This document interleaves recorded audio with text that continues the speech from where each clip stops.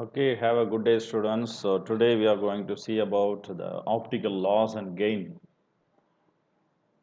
So as we are discussing about the light interaction, so light matter interaction, particularly here it is we are discussing about the interaction between the semiconducting materials. What will happen when light interact with the semiconducting material? So already we have discussed plenty, and here what is optical loss and gain during the process of absorption and emission? So let us see. Optical gain that is related to the stimulated emission process. So the stimulated emission process, this is the optical gain process mentioning, and this is optical loss. Okay, in the optical gain process, you can see there are two energy levels, so lower and higher energy level. You can mention it as E1, E2.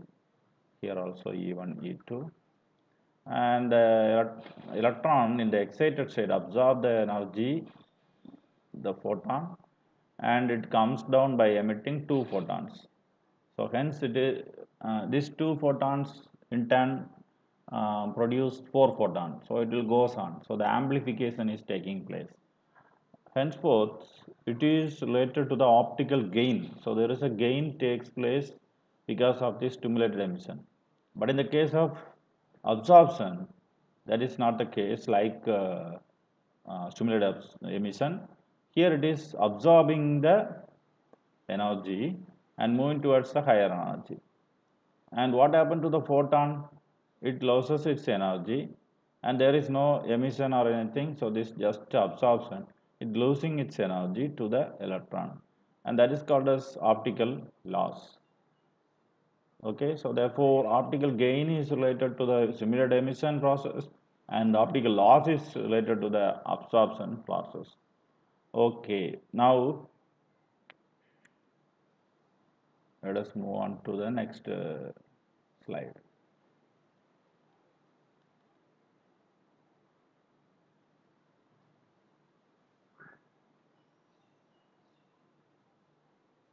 Here you can see,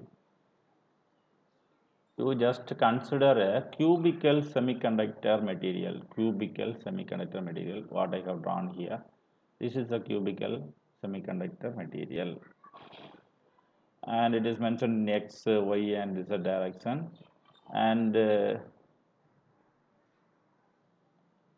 in this, we are considering a slice of material from the cubical material, just like a bread slice.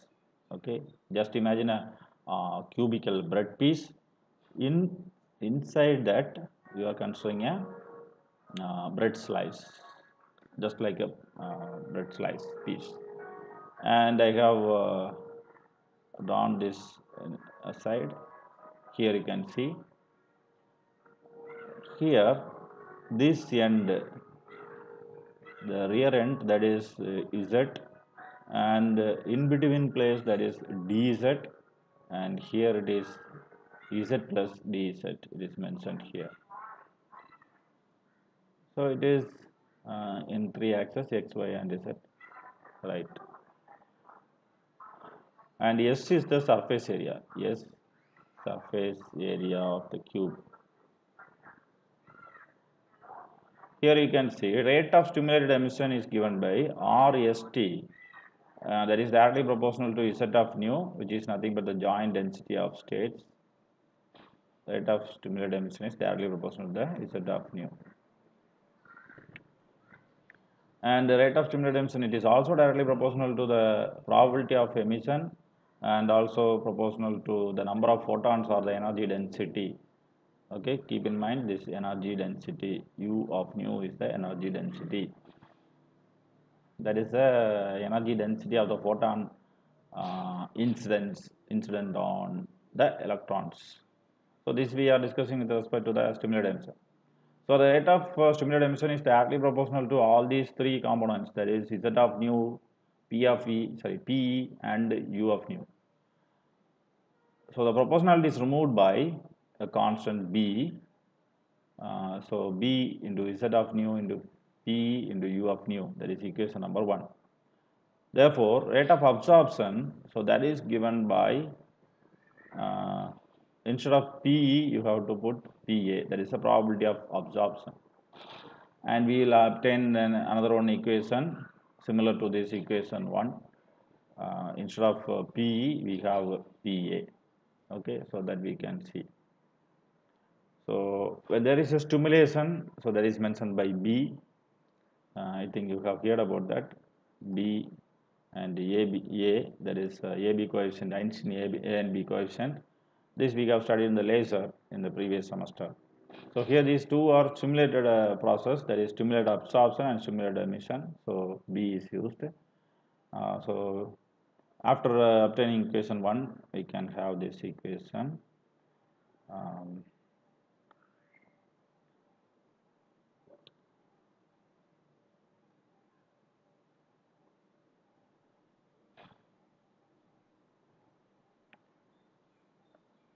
Equation, yes, is this slide?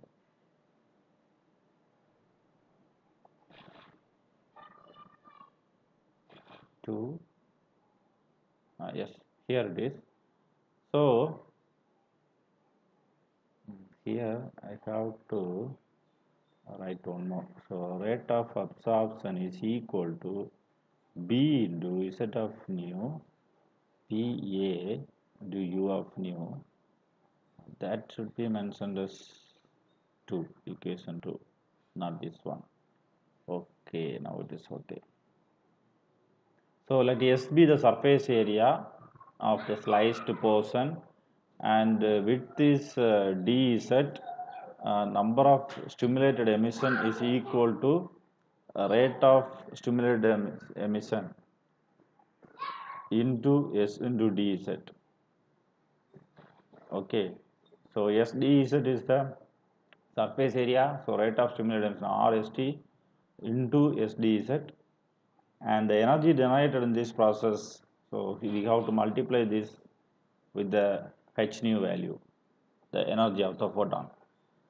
So that is equation number 3. Now emission of photons is directly proportional to the energy generation. Here similarly the energy absorption will be rate of absorption into S dz into h nu.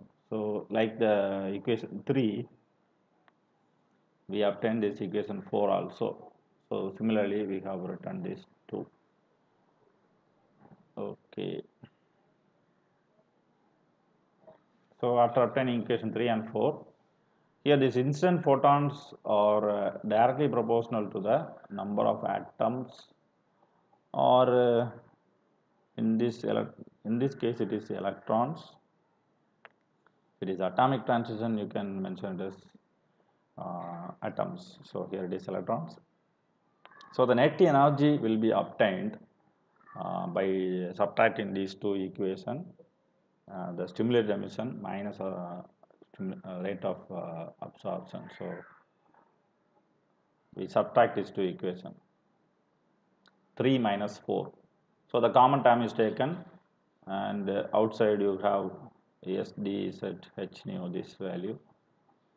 Okay, so we obtain the equation 5. So in terms of energy irradiance, you know that some certain amount of energy, that is light energy, is incident on the semiconductor material. So here we consider only the slice. So in one phase it is mentioned as I nu of Z into S. In another one phase it is, there is energy leaving, energy enter inside and energy will leave outside. So that is mentioned as I nu of Z into S. So I think it's from the back side, it is entered and it passed through the slice. So here it is I nu of Z into S, and it is I nu of Z plus dZ into S.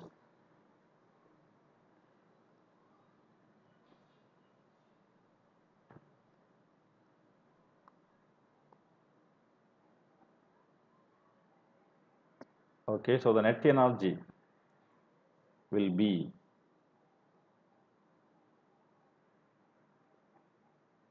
I think up to this.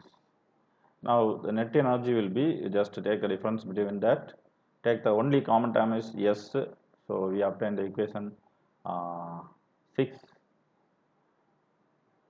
After coming up with these two equations 5 and 6, we can equate that since they are the net energy values. So you have these two, equate these two equations, and here S is the common term, that is the surface area. We can cancel these two equations, two terms, and here we can write this I nu into Z, this term I nu into Z plus dz, that can be written as I nu of Z plus dou by dou Z of I nu of dz. Since the change is only along the Z direction, so we are writing like this. Now substitute this value here. So dz rate of stimulated emission minus rate of absorption into h nu, and you expand, you just substitution. You substitute this in here, minus I nu of Z. So here I nu of Z is there. I nu, this will get cancelled, and the only term this is existed. dz also cancelled from this.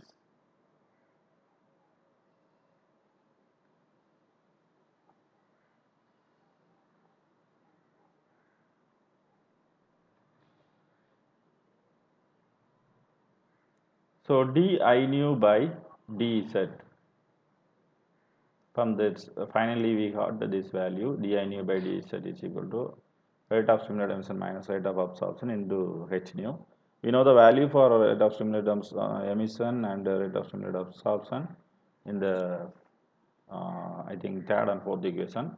So here you substitute that, and the common terms are taken outside. B z of nu into u of nu. This is the Einstein coefficient, and U of nu is the energy density, probability of emission minus probability of absorption into h nu.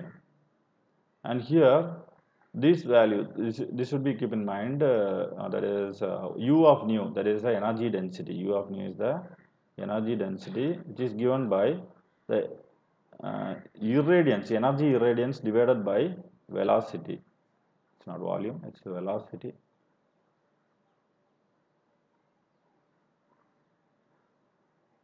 U of nu is the energy density. So energy density is given by I nu divided by V, small v. That is the velocity. So this is the energy irradiance divided by velocity. Now using Einstein relation, Einstein AB coefficient, A by B is equal to 8 pi h nu cube by V cube, and A is equal to 1 by tau r. This tau r is given by the recombination time. Recombination time.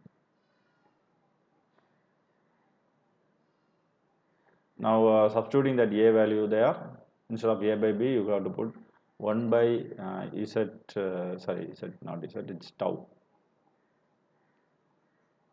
Tau r B, that is equal to 8 pi h nu cube by C cube. Instead of C, you put B cube. So B is equal to, rearranging this, you will obtain this equation 9. Now substituting equation 8 and 9 in 7. Okay, equation 8 and 9 and 7, we will obtain this form. So we can substitute that. Here it is I nu by small b, PE minus PA into, okay, so here this step itself we can delete that. Here it is square. So this V square divided by 8 pi nu square tau r into Z of nu into I nu into PE minus PA. Okay, so this is the equation we obtained for d I nu by dz. The change in energy radiance with respect to the z axis.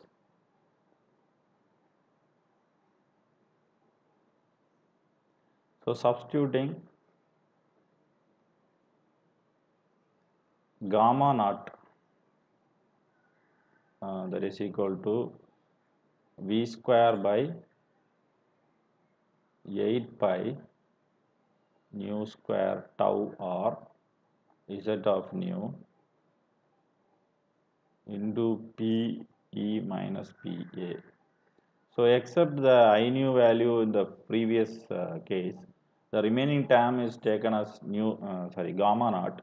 So therefore d I nu by d z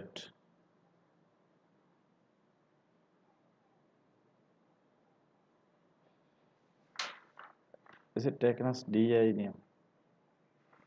Oh my god, it's a dou I nu.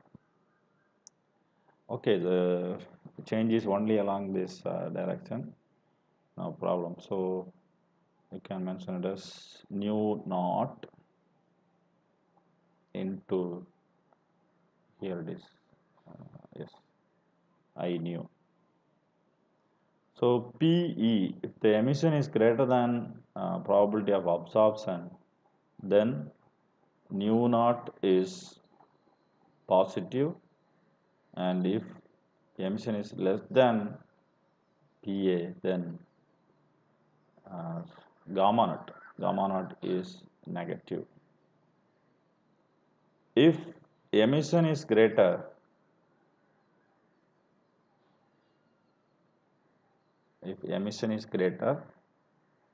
then it is greater than absorption. The first case. So it is called as gain, that is the optical gain.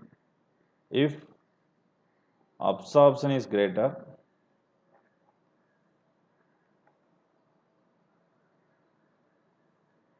than emission,